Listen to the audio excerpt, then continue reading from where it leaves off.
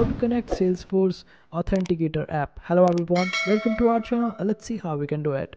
First of all, you will have to open up your Salesforce account on the salesforce.com official website, and over there go to your profile, and in your profile just go to the settings, and under your settings you will be able to find the option of my personal information on the left hand side panel. Just simply click on it.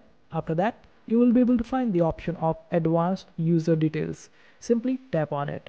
Then on the menu, then on your window, you would be able to find a list of different options. Just simply scroll down, and over there you will be able to find the option of app registration, Salesforce authentication.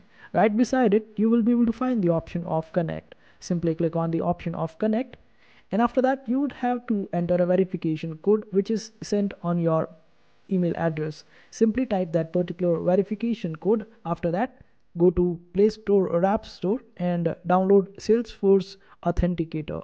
After downloading the app, just have to open this app and click on the option of add an account at the bottom. Just simply click on it, and now you would have to enter the two-word phrase that is shown on your Salesforce authentication. Just simply type that particular code on your PC as well and click on the option of connect, and this way you would be able to connect your Salesforce Authenticator app.